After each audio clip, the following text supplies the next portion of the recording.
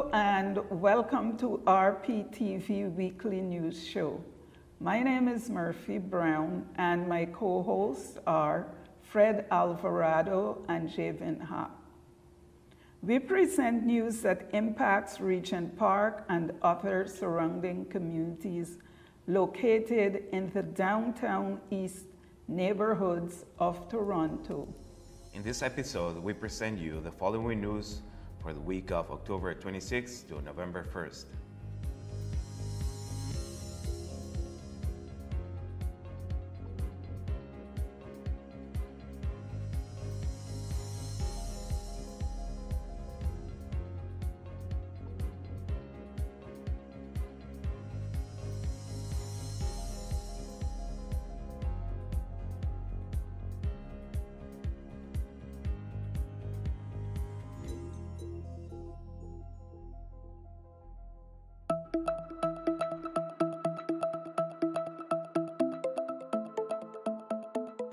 The Organization for Economic Cooperation and Development has recently announced that 130 countries, including Canada, have backed a plan to establish a global minimum corporate tax rate, which will aim to reduce the use of tax havens around the world.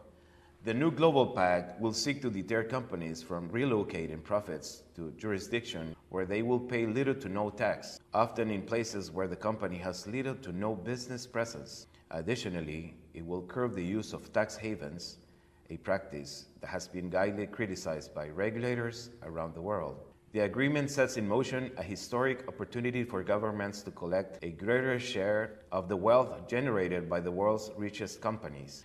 Finance Minister Chrystia Freeland said in a statement that Ottawa strongly supports international efforts to end the corporate race to the bottom, and that Canada will work with its international partners to implement the deal. Canada's priority and our preference has always been a multilateral agreement.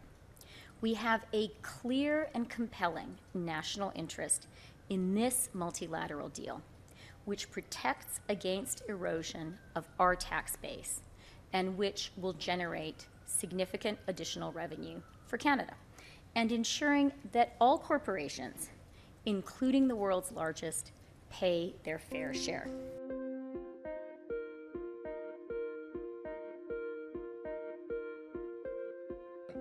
You come here like every other new Canadian has come here, you work your tail off.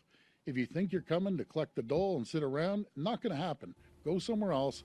You want to work? Ontario Premier Doug Ford is declining to apologize for comments he made about immigrants. After an unrelated announcement on Monday, October 18th in Tecumseh, Ontario, Ford launched into a familiar line about Ontario's biggest problem being a shortage of workers, particularly in trades and construction. He said people who want to come and work their tail off, like every other new Canadian has done, should come to Ontario. But people who want to, quote, collect the dole and sit around, end of quote, should go somewhere else. The term collect the dole, which means accessing social assistance, is a disparaging term used to describe the act of accessing government programs that provide a minimum level of income support to individuals and households living in poverty. The Ontario Council of Agencies Serving Immigrants, OCASI, says Ford should not be promoting xenophobic tropes about immigrants. NDP leader Andrea Horwath had said in a tweet that Ford should apologize. What the Premier was demonstrating is that his opinions of immigrants and newcomers are racist. Frankly, they are stereotypes that are not true. They feed divisiveness and they can't be accepted. A premier of this province that speaks with such ignorance about who it is that that has built our entire province. We're a province and a country of immigrants, and not just the ones that Mr. Ford would like to pick and choose. All of us have come, except for First Nations people, the first peoples of this land, from somewhere around this great world. And Ontario should be a place that welcomes everyone. Liberal leader Stephen Del Duca also called on the Premier to apologize, saying the comments were callous. He should reconsider. He should do the right thing. I urge him to apologize. It doesn't show weakness to apologize when you make a mistake. I think it actually shows strength, and I think what he said was incredibly hurtful to lots of Ontarians. The most important thing is that the language the leader of this province chose to use yesterday was divisive, it was hurtful. Councillor Kristen Wong Tam wrote in an email to RPTV News saying, "These disappointing comments from the Premier are xenophobic, divisive, and misinformed. The majority of permanent newcomers to Canada are economic class, skilled workers, and skilled trades. These skills and the financial assets required to enter Canada and sponsor a family would place any newcomers well above the asset limits required for Ontario Works.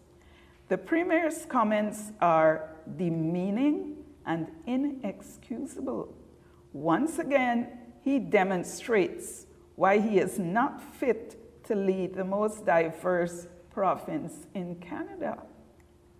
Doug Ford's comments are particularly offensive to communities like Regent Park, Moss Park, and St. Jamestown, which are home to large populations of low-income, hard-working immigrants. The Ford government reduces barriers for immigrants with foreign credentials. The recent announcement on October 21, 2021, by the Ford government to remove the work certification for immigrants comes as much welcomed move for many newcomers, and also various Ontario job sectors that have seen an increased demand for skilled workers. Currently, there is a labor shortage in Ontario with 300,000 jobs unfilled. The consequences for the government mean billions of dollars in lost productivity. Ontario would become the first province in Canada to level the playing field for skilled professionals. How? By eliminating unfair requirements to have Canadian work experience unless required for public health and safety. By reducing and streamlining language tests. And by ensuring license applications are processed faster. Make no mistake, these changes will have a huge impact on newcomers and contribute to their success and ours. These changes aren't contentious, they're just long overdue. Today's announcement builds on the work we are already doing to help skilled immigrants find work in their field of expertise through the Ontario Bridge Training Program. Over the next 3 years, we are investing $67 million in 46 projects that will help internationally trained immigrants get licensed so they can start working. Connecting a newcomer with a job he or she is qualified to do means more than just a paycheck. It returns to them a sense of meaning, dignity, and purpose. The final choice of sectors affected by the legislation has not yet been determined, and it may take up to 24 months to implement the changes. But these are some of the sectors that are currently known to be on the list: Association of Professional Engineers of Ontario, Chartered Professional Accountants of Ontario, College of Early Childhood Educators, Ontario Association of Architects, Ontario Association of Certified Engineering Technicians and Technologists, Ontario College of Social Workers and Social Service Workers, Ontario College of Teachers. Canada, as we know, it is a land of immigrants, from the first European settlers who arrived here at the beginning of the 17th century to the most recent influx of immigrants from Afghanistan. Newcomers have been the lifeblood of Canada's development. The news that Ontario government might relax the accreditation regulations is indeed a welcome turn of events for immigrants in the Regent Park, Moss Park, and St. Jamestown area who are looking to kickstart and return to their original career paths. We want immigrants and new Canadians to reach their full potential here. I think, and I talk often about the shortage in the skilled trades. I mean, we need 100,000 workers in Ontario in the trades over the next number of years. These are jobs that pay six figures with a defined pension and benefit. Again, this is about unlocking the full potential of immigrants and supporting them and their families with bigger paychecks and better working conditions. And it will go a long ways to dealing with the labor shortage that we have.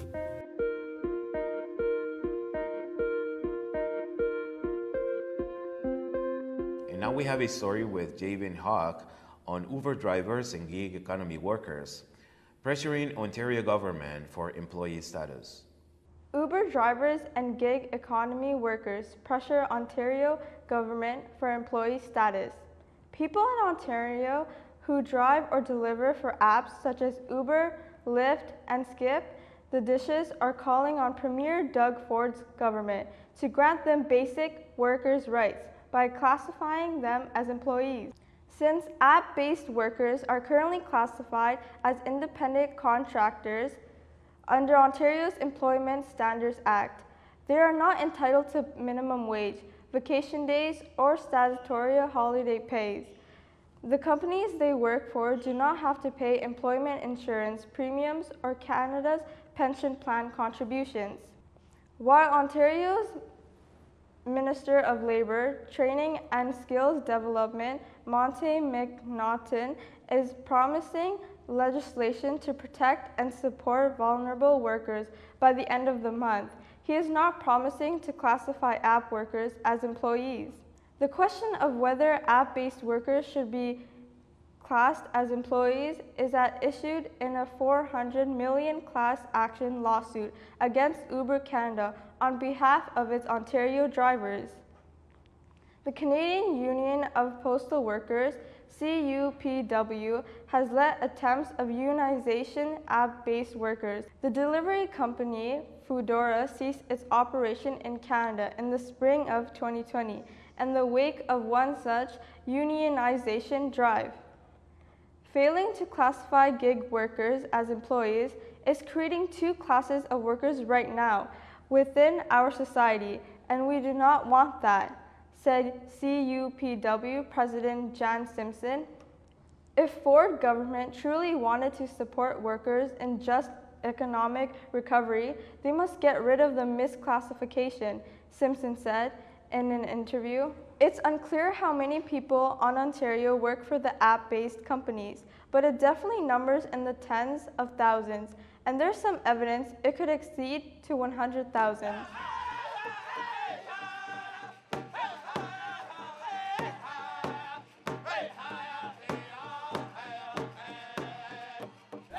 In the downtown east area, Regent Park, Moss Park, and St. Jamestown constitute some of the most ethnically diverse communities, although sometimes the Indigenous populations that also call these neighborhoods home are not as well talked about.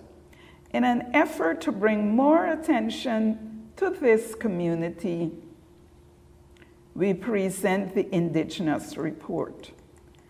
The Regent Park community would like to welcome the Thunder Woman Healing Lodge Society into the neighborhood. The organization is located at the corner of Dundas and Berkeley at 413 Dundas Street East. The Thunder Woman Healing Lodge Society grew out of a need to break the cycle of overrepresentation of Indigenous women in Canada's prison system. The mandate of the organization is to provide a place where First Nation, that is status and non-status, Inuit and Métis, 2S LGBTQIA+ women can heal and reclaim their positive cultural identity and place for rehabilitation and wellness. According to its website, Thunder Woman Healing Lodge Society provides a holistic healing process based on Indigenous traditional teachings and healing practices. Indigenous women who have been involved with the Canadian criminal justice system face multiple challenges while incarcerated and when they try to re-enter civil society. Reconnecting them with their cultural and spiritual identities is seen as a key component to reintegrating into society. Thunder Woman Healing Lodge Society has prioritized 3 areas of activity: restoring identity, providing housing, and creating opportunity. Each of these programs has identified the key concerns and pathways for Indigenous women who either are still in correction institution, those who are currently before the courts, and those who have been released. Thunder Woman Healing Lodge Society believes that reducing the number of Indigenous women in Canadian prisons is tied to creating the opportunities for them to thrive, providing stable employment, affordable housing, and access to adequate medical supports are crucial to the building of independent lives post-release. And we continue with a report of the October 24th SDP Stakeholders Planning Committee meeting. The October 24th, 2021 SDP Planning Committee meeting was held over Zoom, and each meeting began with a review of the purpose of the committee. The purpose of the Planning Committee. The Planning Committee makes recommendations to the SDP Stakeholders Table on strategic direction and action priorities, intercommittee alignment, coordination, stakeholder and resident engagement, supporting the SDP Stakeholders Table to ensure the meetings are effective, supporting the 4 work groups to prepare to report at the SDP Stakeholder Table meetings, address requirements and/or requests that need a quick response, identifying information and/or expertise that stakeholders require in order to make sound and informed decisions, and developing facilitation approaches that increase the capacity of all stakeholders to engage in discussion and decision-making. After housekeeping items related to scheduling the next meetings of the Stakeholders Table, Lindsay Jackson, convener of the SDP Planning Group and City of Toronto staff, began the business of the meeting by reminding the group that according to the SDP terms of reference, agency and resident co-chairs terms were up, and it was time for each of the SDP working groups to select new co-chairs. It was agreed that each group would develop their own process to select their co-chairs. Lindsay also reminded the group that residents will receive honorarium for their work as co-chairs, and therefore all selections of co-chairs should undergo a fair and transparency process. Diana Maivunduse added that clear descriptions about the tasks and responsibilities of co-chairs were also required. During the debate, it was revealed that not all the committees have terms of reference, and those that do not need it updated. It was agreed that all the working group terms of references should be updated and standardized to abide by guidelines already established in the guiding documents of the SDP. There was also an agreement that the SDP subcommittees also needed to have terms of references. Petra, a social work student working with CSI, agreed to help update all the terms of references and develop roles and responsibilities. The next agenda item was related to finalizing the $50,000 operated budget. Each year, the City of Toronto provides $50,000 to pay for the operating cost of the SDP. One of the items proposed by the Communication Working Group for funding to the operating budget was interim funding for Regent Park Social. Adonis Huggins and Denise Soudean O'Leary, agency representatives of the Communications Working Group, explained that the Regent Park Social is a website developed by Ibrahim Afra, a community resident. The website pertains to all sorts of information about Regent Park. Although the SDP is already funding a community app as the main communication platform for the Regent Park community, this app is still in development and not expected to be released until early 2022. The Communications Working Group's proposal is to fund Regent Park Social for the period of 20 weeks related to the use of Regent Park Social as an interim communication platform for the SDP, while the community app is still in development. It was noted that Ibrahim Afra has been updating SDP information on the website voluntarily since April 2021. The amount that the communication is requesting for the 20-week period is approximately $8,000.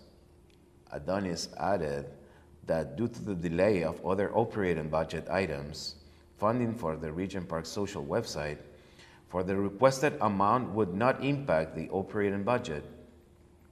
The problem in making this decision is that the city has stated informally and formally that they would not fund Regent Park Social.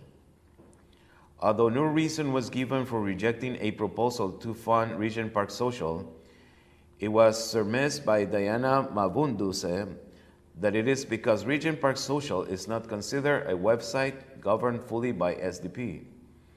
It is Ibrahim's website, and although he is a passionate member of the community and very involved in the SDP, he is not accountable to anyone for what he posts or not posts.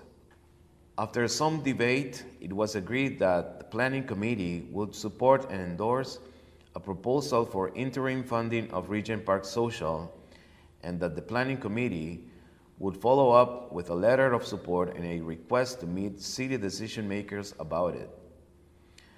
Deanie Peter argues that the Planning Committee needs to have a conversation with the city, clarifying the role of the $50,000 operating budget as well as the community's jurisdiction over it.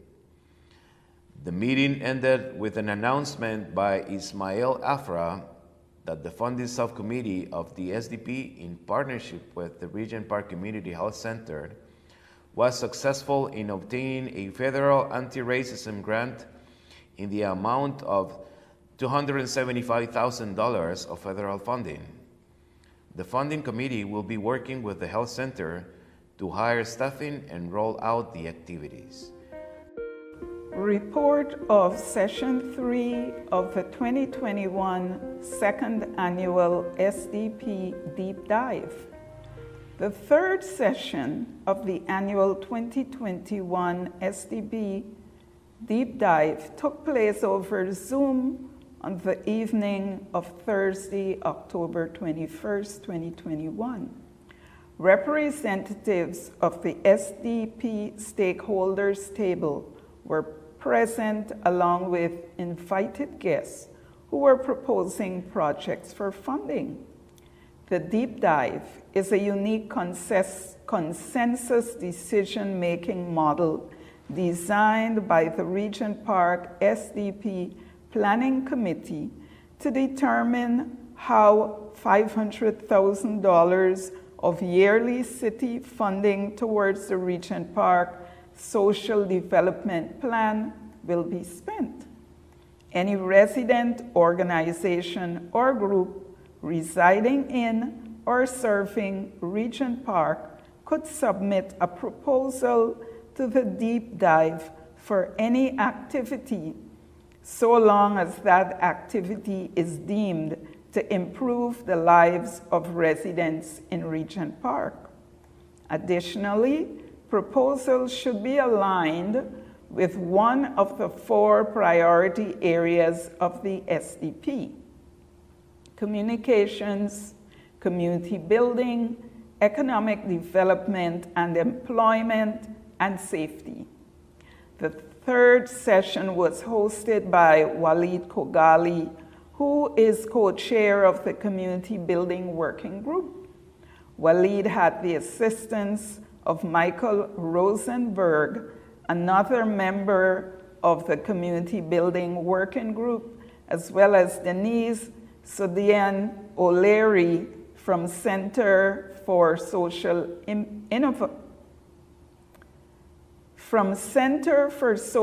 Innovation and agency co-chair of the Communications Group. After introductions, the business of the deep dive began with a presentation from Sam Wise. Sam missed the previous 2 sessions of the deep dive, and as a result did not have an opportunity to present his 2-minute proposal to the group. Unfortunately, the organizers failed to inform Sam that he only had 2 minutes, and his presentation was given far more time than last week's presenters. Sam's proposal was for $100,000 in funding for the setting up of a community print shop. Several questions were addressed to Sam about his proposal. Unfortunately, there was a lot of confusion about Sam's request, as his proposal was still not available for members to access and review, despite a confirmation by the Community Building Working Group last meeting that his proposal was received on time. Sam was asked to place his proposal on the Google Drive with the others. Following Sam's presentation, all the deep dive attendees were asked to talk about their favorite projects, ones that they were not involved with. Following a short break, a chart was presented listing all the projects along with their budget requests. Taking account of projects that had withdrawn from the deep dive, Michael informed the group that the total request of all the submissions amounted to approximately $900,000, which is far beyond the $500,000 budget. The group was then given the task of looking to see what projects could be combined and possibly share costs, resulting in reductions of budgets. Several suggestions were made, but none of these suggestions identified saving costs. Partway through this discussion, the question of funding for profit groups arose. Oglets, again, a City of Toronto staff member, reminded the group that city funding would only be restricted to activities that were deemed not for profit. This meant that project submissions from groups that identified themselves as a social enterprise or for profit was in jeopardy of not being considered for funding. The elimination of these groups would represent a significant amount of reductions to the deep dive. Ogled suggested that these groups should be withdrawn until the next round to give the city time to assess the eligibility of the groups and their activities. This suggestion was strongly opposed by Michael Rosenberg. Instead, Michael proposed that a meeting with those groups in question be set up prior to the next delve to assess their eligibility. It was also proposed that a separate funding arrangement may need to be set up for these groups. The deep dive session ended with no concrete budget reductions made. For the next meeting, the working groups and individuals were asked to review their proposals and suggest budget reductions. The last and final meeting of the deep dive will take place on Thursday, October 28, 2021, over Zoom.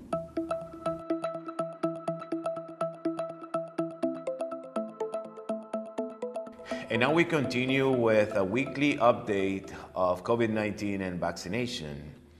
And starting this week, the province is lifting capacity limits in places where proof of vaccination is required, including food and drink establishments, indoor areas of sports and recreation facilities, gaming establishments, and indoor meeting and event spaces, as well as some outdoor settings. City staff are reviewing the announcement for what impact it may have on city facilities and activities, including recreation and community centers. This next step of reopening would not be possible without the millions of Toronto residents who have been vaccinated against COVID-19.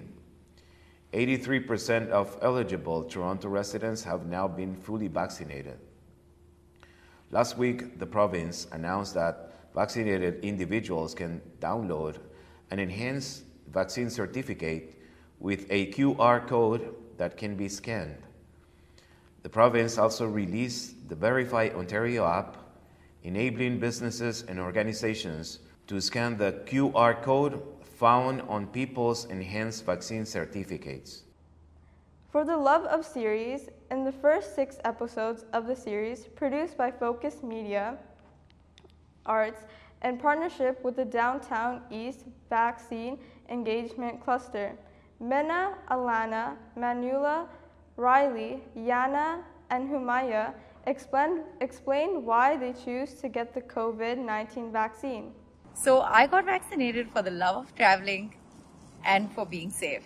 And overall, I would say it was such a great experience and nothing went wrong with it. I had no symptoms, no side effects, and I would recommend getting the vaccination to everyone. Yeah, I think the vaccine is good because it'll help us get back to normal life sooner. And it's really sad when someone you know gets COVID.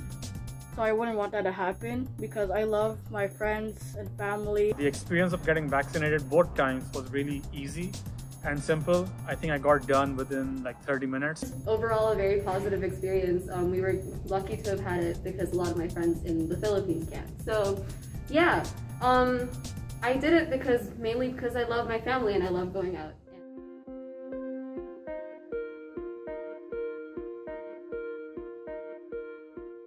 Now I'll be presenting events in Regent Park community.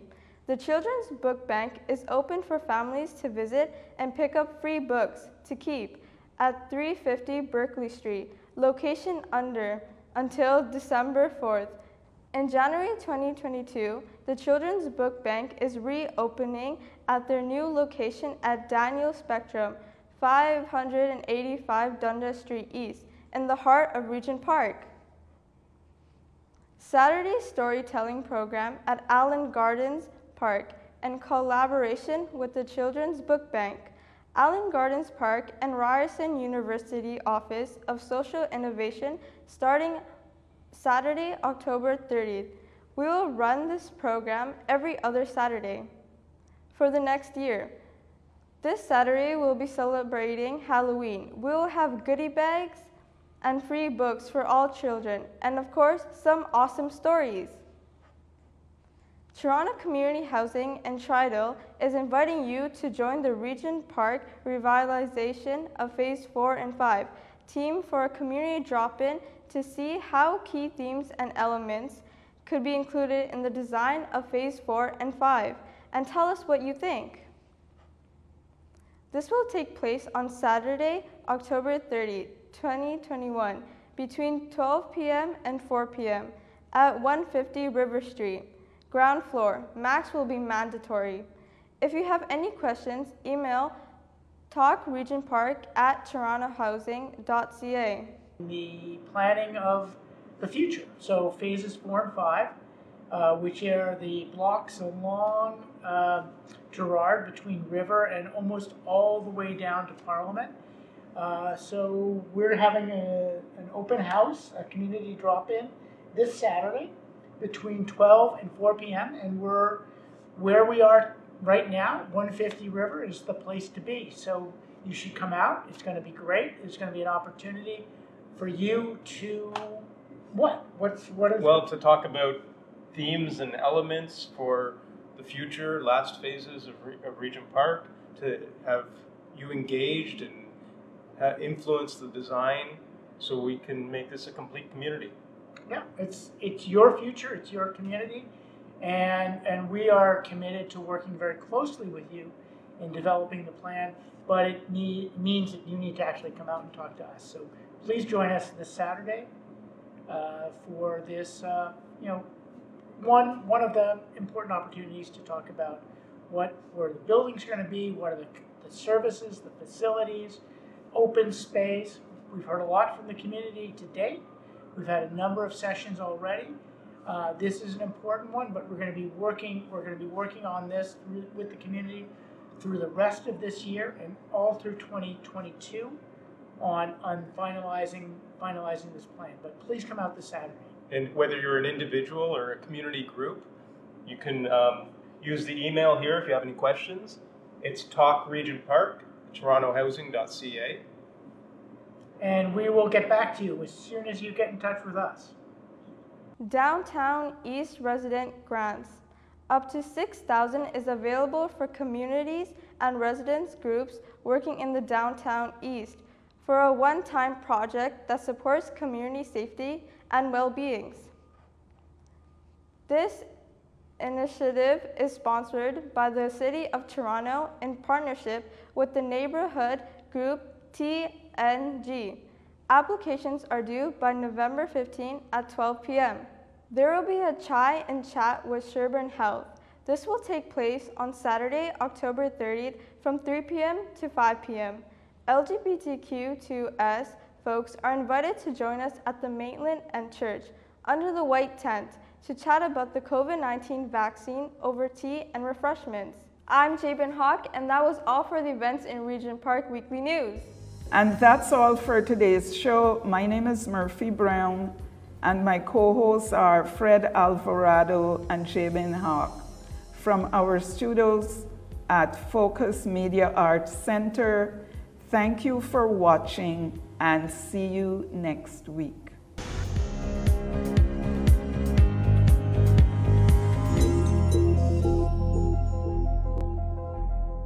Make sure to like, comment, and subscribe. And when you do subscribe, hit the little notification bell so you never miss out on any of our content. If you'd also like more, you can find us on our other social media platforms. And if you want even more, you can look at our website.